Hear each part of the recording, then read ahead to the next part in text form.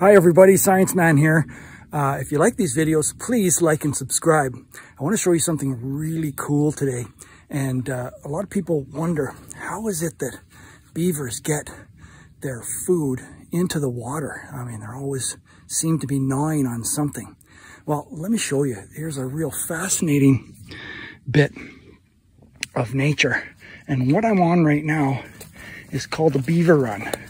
So this path has been made by beavers who have made repeated trips up into the forest. And what they usually end up doing is chewing on big trees like this.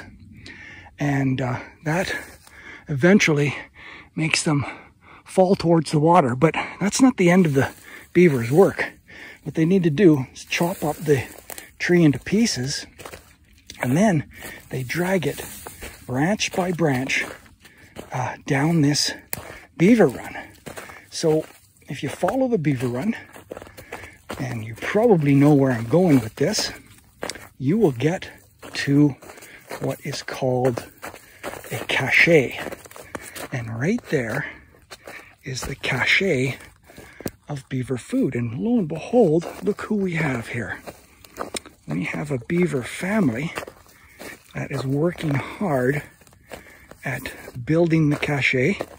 And this guy right here is taking a little bit of time off to have a snack. But most of this is hard work. And that hard work is basically taking branches and jamming them together so that when winter really sets in hard and there's a hard freeze, this will disrupt, this pile of branches will disrupt the ice formation. And that'll make it easy for the beavers to leave their lodge and then sneak underwater, grab some branches, and then pull it back into the lodge.